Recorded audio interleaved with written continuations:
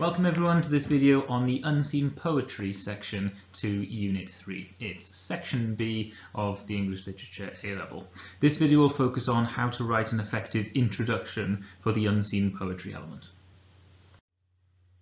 What I'd like us to go over today then is how to write an effective introduction to an unseen poetry comparison, because I think the introduction to an unseen poetry comparison is different to the Section A essays that you write at the start of the exam paper.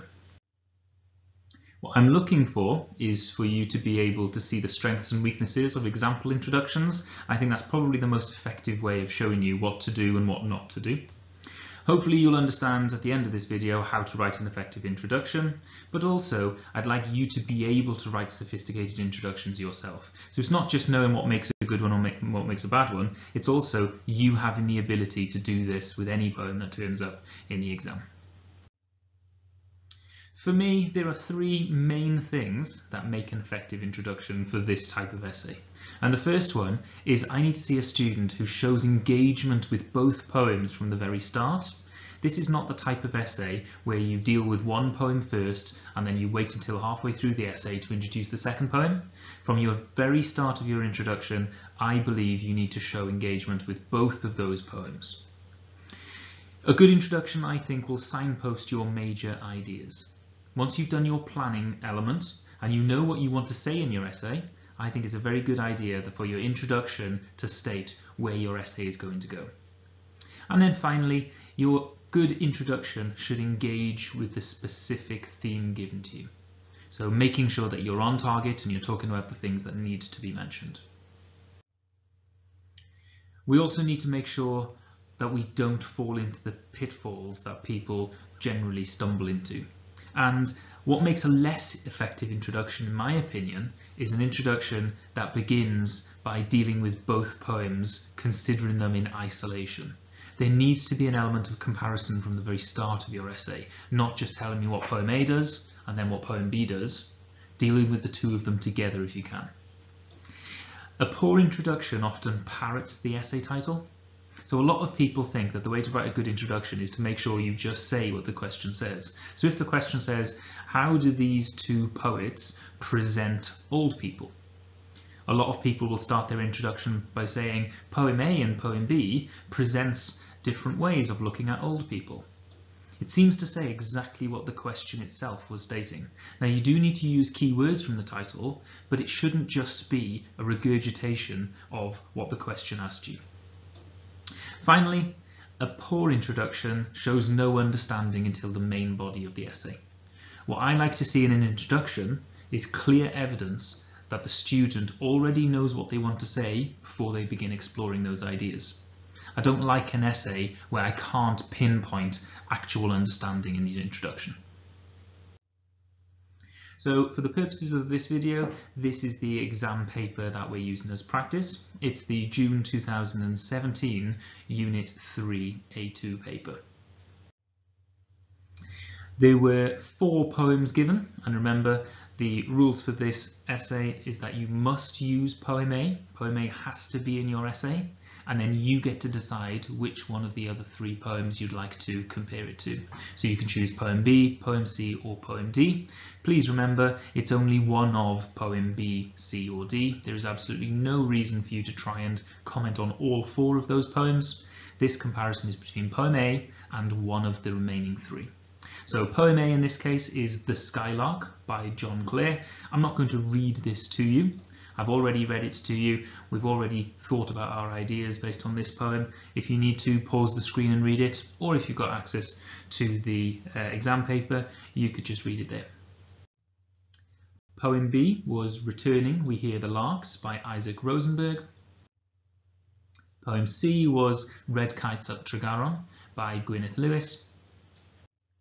And poem D was Parrot by Stevie Smith. The mark scheme for this essay is on your screen now, and it's very important that we look at the mark scheme because we need to remember there are certain goals when we write this essay. We do need to make sure we hit our AO1 and AO2, which you should be pretty used to by now. So we do need to make sure that our ideas are creative, that you're engaging with this poem on a much deeper level than simply surface. And you need to make sure that you're using the right terminology and talking about those literary elements that make poetry. AO2, we need to make sure that we are analysing the connotation of language, so considering why a particular word is used and its effect, and also probing those ideas, probing the language that's used, probing those techniques, and really explaining how they achieve desired effect. The most important part though, and this is why it's weighted double of the other assessment objectives, is AO4. You need to explore connections across literary texts. And this is the main reason why I'm making this video for you. It's because in your introduction, I do believe there are ways of you signposting your connections from the very start. So the question that we answer is this one. Compare the presentation of birds in poem A, The Skylark by John Clare, and in one other poem. Either poem B, Returning We Hear the Larks by Isaac Rosenberg, or poem C, Red Kites at Tregaron by Gwyneth Lewis, or poem D, Parrot by Stevie Smith. For the purposes of this video, we're going to use The Skylark and we're going to compare it with Parrot by Stevie Smith.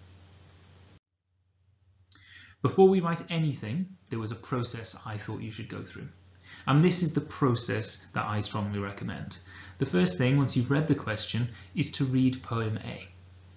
I know it sounds incredibly simple, but you do need to make sure that you read poem A in a nice and calm manner. The most scary thing about the unseen poetry is you've never read this poem before.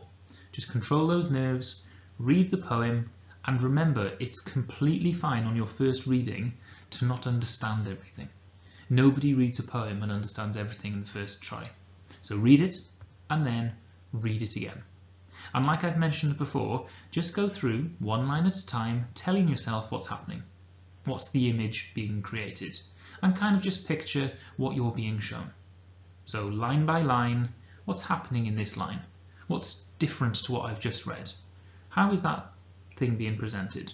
And just form that image in your mind of what's actually happening or what's being shown in that poem. Once you've kind of got an idea of what the poem is saying, then it's time to start annotating. So then this is the third read through. You read through it, you start noticing some of the language used, and you start considering the effects of those language choices. Noting things like, does the language change at any point in the text? How is something being presented? Is that different to another image that is in this poem? And once you've done that, read it again and continue to make notes. When it comes to planning for your essay, spending lots of time is highly recommended. Please don't think your planning process is going to take you 10 minutes. Your planning process should take you a long time. When you've done with your planning process, you should feel confident that you know what you want to write. I wouldn't like to see a student beginning to write before they had an idea of what they'd like to say. And once you've spent that time, 4 readings, then you start reading poems B, C and D. And once you've read those poems, then you decide which one you think has got the richer connections. Not necessarily which one is your favourite or which one you like most. It's just the one that you think, as you read through, you could see very clear similarities or differences, or you can see what you might like to say about that poem, and simply make a decision. Whichever one you feel has the best potential. And once you've done that, go through the same process. Read the poem very, very carefully, line by line, making sure you understand what this poem is revealing, and then annotate. Go through language analysis, different techniques, and as you do that, then you read it again, and then you start listing those areas of similarity and differences, and then you start noticing, where are those areas going to be that form my essay. And once you've done that, then you can start planning for your essay. Your plan could look any way you want it to. For me, this is how I've created mine. In the middle of my page, I've written birds in poem A and poem D. And that's simply to remind myself at any moment that this is what I'm doing. My central focus is on how birds are presented. And also I've stated very clearly which one of my poems I've chosen to link with poem A. From there, I try to note which areas are most fruitful for connections. So for me, freedom and confinement is probably one of the major areas that I need to talk about in these poems, because clearly one of the birds has absolute freedom, the other bird has no freedom at all. Another area of similarity or difference was the natural and urban imagery being used. One of these poems is set in a paradise and the other is set in a dingy cage. And then finally, the light and dark imagery, or the transcendence and the pain, where one of these birds gets to escape the misery and suffering of life, whereas the other one must wait, and the only abatement of his suffering is through death. On your screen I've put lots of the ideas. I've put in red the quotations that I would talk about when it comes to poem A, and then in purple poem D. So a couple of ideas, for example, is one of these poems inspires listeners to be free. And the quotation I'd used there was, "So think they while they listen to its song." Whereas the other poem contrasts that with waiting for death to come. So the parrot can only see freedom at the end of suffering, whereas the skylark is able to achieve freedom from the very beginning. Okay, the top left hand of your screen, happy wings. That adjective shows the ecstasy of being free, and winnows in the air. That shows that this creature is happy and it's free and it's content. On the other hand, we've got the contrasting imagery of dingy cage. So whilst one can transcend, the other must sit and suffer in its cage. So lots of different points. You can pause the video and have a look at those points. Just try to pick out areas that I think will go really well and link quite nicely, and then try to put those within those three areas. So now that you've read the poems, you've read the question, you've done your planning, you feel like you know what you want to say, I'm going to show you the first introduction that we're going to have a look at today. This introduction has some strengths, it has some weaknesses, but as we read through, I'll just pick out where I think this introduction goes wrong and what it could do to improve it. In this essay, I will compare how John Clare presents the bird in the skylark with how Stevie Smith presents the bird in Parrot. I will explore how they present these birds using literary techniques and reveal how their depictions are similar and different. Now this is your stereotypical introduction, the type of introduction that says everything it's supposed to say whilst simultaneously actually saying nothing at all. The start of this introduction I think is particularly poor in this essay. Essentially what you're doing to the examiner there is telling the examiner, I am writing an essay.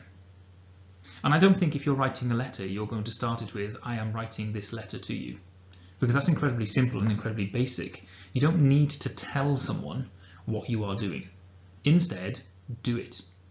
If you're at a wedding and you have to make a speech, you don't stand up in front of everyone and say, I am doing a speech, because it's implied. Of course you're doing a speech. You're in a wedding, you're standing up and everyone's listening to you. In this case, you're writing an essay. Of course you are. You've been asked to write an essay. So I don't like it when essays begin with, in this essay I will. I think it's far too basic. The second thing I notice about this introduction, and I've mentioned this before, is the first person personal pronoun I. Now, it's up to debate whether or not that's a strength or a weakness in essay writing. However, the way I think about it is at university level, you very rarely use the personal pronoun I in an essay. So instead of saying I, write it in the third person. Instead of saying I will compare how John Clare presents the bird, you could just state John Clare presents the bird in the skylark as. I'd always try and remove yourself, particularly from the introduction. Try and remove yourself from it, because it's simply a much more academic way of presenting an argument. Now that's not to say that doesn't have a purpose in this essay. If you would like to state your opinion, if you'd like to state your position on analysing a particular piece of language, you absolutely can, and that's well within your rights. You can do that. There's simply much more sophisticated ways of presenting that argument. Okay, so for me, I would prefer to see the word I disappearing, particularly from the introduction. The next thing I would like to mention is this. So in this essay, I will compare how John Clare presents the bird. That's stating exactly what this essay is going to do, but it's also just parroting what you're supposed to do. So this essay essentially asks you to compare John Clare's poem with Stevie Smith's poem. This student spends their first line saying exactly that. In this essay, I will compare how John Clare presents the bird in Skylark with how Stevie Smith presents the bird in Parrot. That's exactly what the question has essentially asked you to do. So all you've done is just stated that I'm doing what I'm told. If I look at that first line, I cannot see any understanding of those poems at all. I could write this introduction without actually having read either of those poems. I haven't shown that I understand Clare's poem at all, and I haven't shown that I've understood Stevie Smith's poem at all. All I've shown I've understood is the question, and I don't think the purpose of the essay is just to explain that you understand the question. You have to understand the question, but it's far more important to understand what you're going to do in this essay. Okay? The next part is this final line. Because this introduction is only 2 lines, I'm not upset at how short it is. The best introductions are concise. However, with the final line where it says, I will explore how they present these birds using literary techniques and reveal how their depictions are similar and different, again, I don't have to have read those poems to write that line. That sentence, if I just remove the word birds and change it to something different, that's a statement that could be put in any essay, but it doesn't really mean anything. Whilst yes, I agree, the purpose of this essay is to consider the literary techniques and consider how these depictions are similar and different, instead of just telling me that there are similarities and differences, why not start revealing some of those similarities and differences from the beginning? There's no signposting of an argument. By reading this essay introduction, I don't know what points you're going to make. I don't know where this essay is going to go. I don't have any understanding of these poems at all as a reader. So what I'd like you to do in your introduction is to drip a little bit of your overarching understanding of these poems, so that from the start of the essay, I can see that you understand the poetry and you understand what your essay is going to look like. For me, introduction is quite a poor one. It's quite a weak piece of writing. It's the type of writing that you see at the start of Key Stage 4 because people assume that's what you're supposed to do at the start of an essay. But I'd like to see a little bit more understanding from the very start. So if we have a look at Introduction 2, you'll see there are some slight similarities and some slight differences when it comes to that first introduction.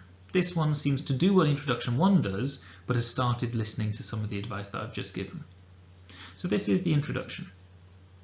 The Skylark by John Clare and Parrot by Stevie Smith both present birds in different ways.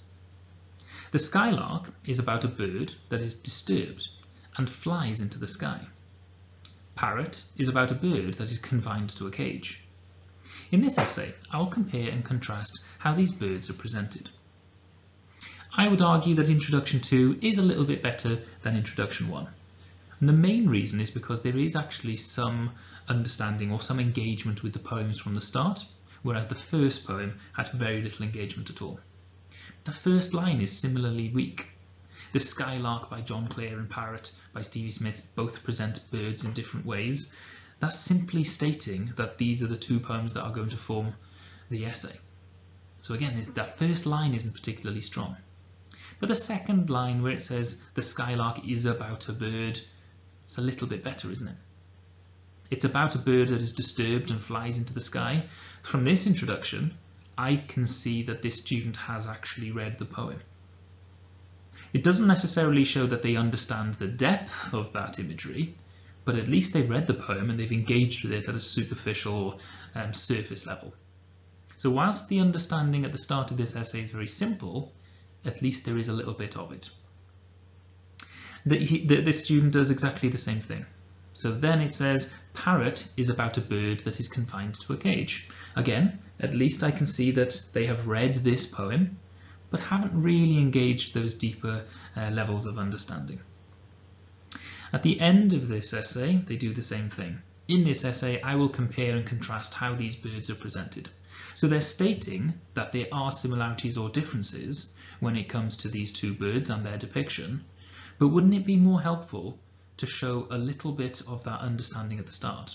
So whilst there's understanding and engagement with the superficial qualities of those two poems, there's actually no revealing of understanding of the connections. So in terms of AO1 and AO2, okay, AO1 very poorly is being ticked.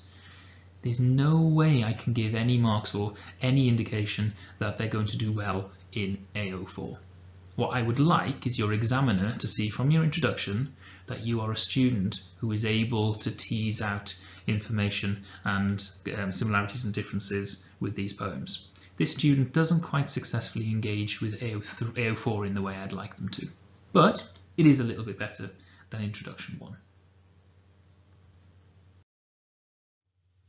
Introduction 3 builds on what Introduction 2 started doing, but does it to a slightly better level. Through employing imagery of freedom and nature, Clare uses the skylark as a symbol of escape. Stevie Smith's contrasting imagery of disease and confinement revealed the damaging effect of incarceration on the parrot. What this introduction begins to do is it begins to engage with how that poem is actually created. So this student is able to identify that one of the central pieces of imagery in Clare's poem is that of freedom and nature. This student is not just on a superficial level telling me what happens in the poem, it's actually revealing how that skylark is being used and what the poet is actually doing. So the word imagery there is really showing that this person understands what they're going to say about this poem before they've started the main body. Where it says the skylark is a symbol of escape, this student is able to identify that this skylark is not simply a bird, but this bird represents something on a deeper level. So this student is able to engage with the actual understanding of this poem instead of just saying what happens in that poem.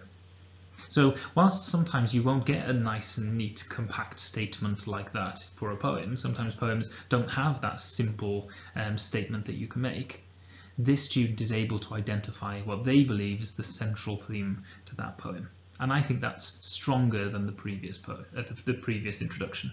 The previous introduction, this is what happens in the poem. Introduction 3, this is what the poem is doing. Slight difference there, and I think this one is slightly stronger. The next part is Stevie Smith's contrasting imagery of disease and confinement. This is where this student has made big gains on the student who did Introduction 2. By using the word contrasting imagery there, and stating that contrasting imagery as one of disease and confinement in comparison to the escape, freedom and nature of the previous poem, they've already stated that this essay is going to cover those areas. And that's called signposting. Showing the examiner that in this essay I am going to talk about the imagery of disease and confinement, and I'm going to explain how that is different to the imagery of freedom and nature in the first poem. This student is able to show that AO4 is going to be an enormous part of the essay, as it should be, because that's where the marks are. The final thing they say is that it reveals the damaging effect of incarceration on the parrot. So this introduction is starting to state what is going to be covered in the essay. Now this student has not analysed any of those details. Please don't think I'm asking you to put analysis in your introduction. I'm really not. What I'm simply asking you to do is to show from the beginning where your central ideas are and guide the examiner towards those. Introduction 4 is very similar to Introduction 3 in what it says, but is able to show a little bit more skill than the previous one. Clare's imagery of freedom and nature as the bird winnows in the wind with happy wings presents the skylark as a symbol of escape. In sharp contrast, Stevie Smith's use of imagery of sick and green disease and confinement within a dingy cage reveals the damaging effect of incarceration on the parrot. This student is able to identify how this poem works and what one of the central arguments to their essay is going to be. We know that the first paragraph is probably going to be analysing the imagery of freedom and nature. So this student is able to show clear understanding of the poem and its deeper meaning from the very start. But in terms of the way it's written, this student is able to drop some direct quotations from the text into the body of their essay.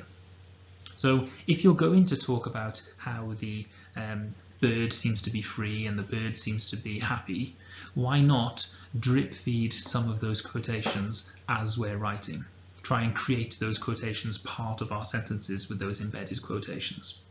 So whilst I would always say don't analyse language in your introduction, don't analyse those quotations, there's absolutely no reason why you can't litter your introduction with quotations from the text. The difference between this introduction and the previous one is that in this introduction I can see a student who is very confident in dealing with these two poems because they're able to put quotations in naturally as they're forming their central argument.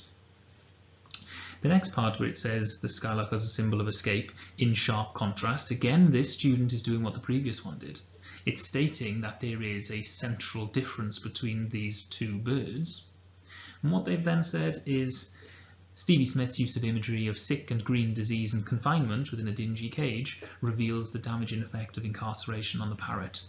So if this student is going to talk about how the imagery of disease and confinement is central, then why not drip feed sick and green to modify that word disease, and then also the dingy cage to evidence the idea of confinement. So this student is able to take those ideas of the introduction 4, but is able to improve them slightly by showing a mastery of those texts by introducing those quotations early on. I think you need to be careful with this. I don't want you to go overboard and try and reword a whole introduction with constant quotations, but one or two carefully chosen quotations that are not analysed here will signpost that those ideas are going to be analysed probably in that next paragraph. So a little bit more advanced than what we saw in Introduction 3, even though the wording of this introduction isn't perfect. Introduction 5 is the final introduction I'm going to share with you. Please don't be intimidated because it is slightly longer than the previous ones. I still think it's concise in the way that it signposts the argument. So this introduction, I'll read it in its entirety first and then we'll pick out why I think this is slightly better. Through the juxtaposing imagery of the skylark, who is given the gift of escape through her happy wings and the pain and toil suffered by the boys who work in the field, Claire presents the skylark as a symbol of freedom and hope, at first to be envied, but then to be appreciated as she endows her listeners with their own escape as they smile and fancy. In contrast, the parrot is denied its freedom, incarcerated in its dingy cage and robbed of its birthright, flight. Through the contrasting imagery of nature and urbanised environment, the synthetic light of cities and the euphoric lightness of pastoral paradise, and the contrasting freedom and incarceration, Claire's bird is to be idolised, whilst Smith's bird is to be pitied. This student is able to show a much greater level of skill, and please, I need you to understand, this is a difficult skill. This is something that needs to be practiced quite a few times until you're able to master this level of clarity. The reason why I think this introduction is so much better is because by reading this introduction, I can see that this student really understands these two poems, but not just that, they're able to hint at what their essay is going to look like. This student knows exactly what they wanted to say before they've said it. Whereas the first couple of introductions, they don't have the ability to show that level of thought from the start of the essay. Those first two introductions will start off with a very simple statement and then they'll do some analysis, and by the end of the essay they'll know what they wanted to say, but this student is able to know what they want to say before they even begin. And that's where really strong planning, really strong reading, really strong analysis before you start writing comes in. So the first thing that I notice in this introduction, where it says through the juxtaposing imagery of the skylark, this student realises that the imagery of the bird itself is not the only imagery. The other imagery that they'd like to mention at the start of this essay is the imagery of those boys, because this student is arguing that that juxtaposing imagery is central to that poem.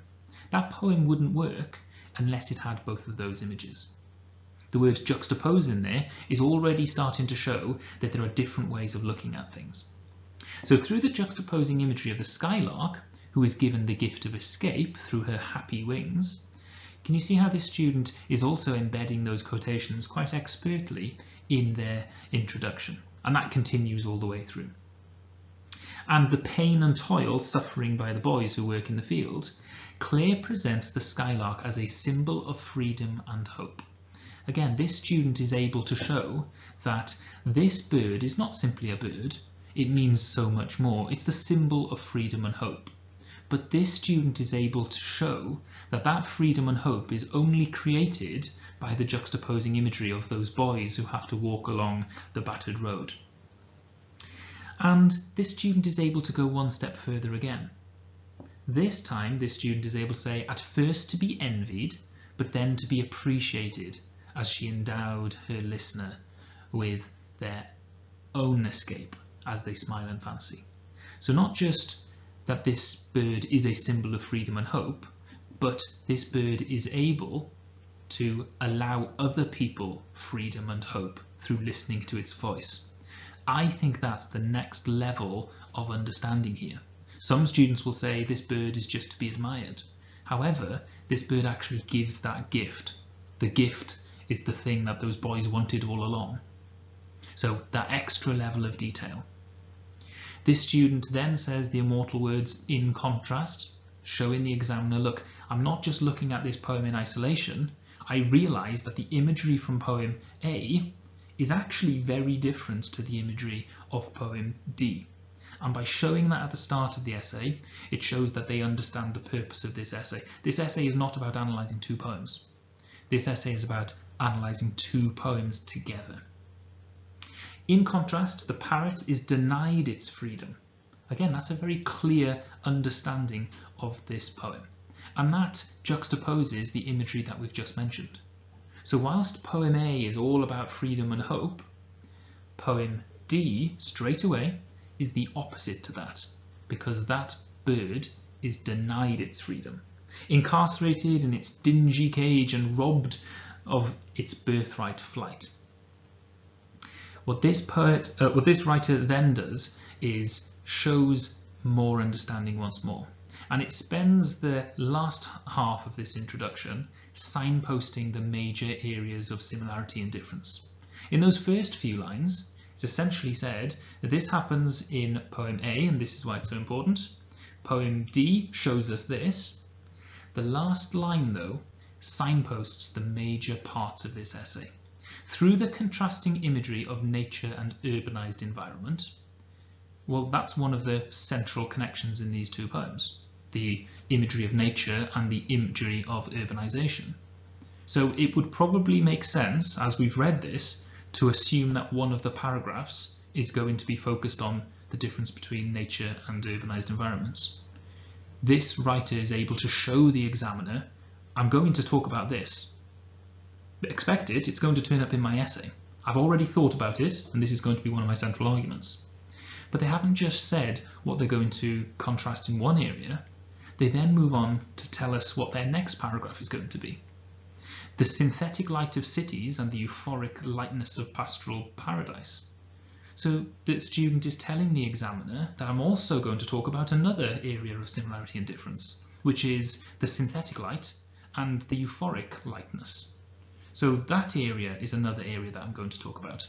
The student who wrote Introduction 4 mentioned one area of similarity and difference, whereas in Introduction 5, they're starting to show that there are multiple areas that they're going to discuss, and that their essay is going to be nice and neatly structured all the way to the conclusion.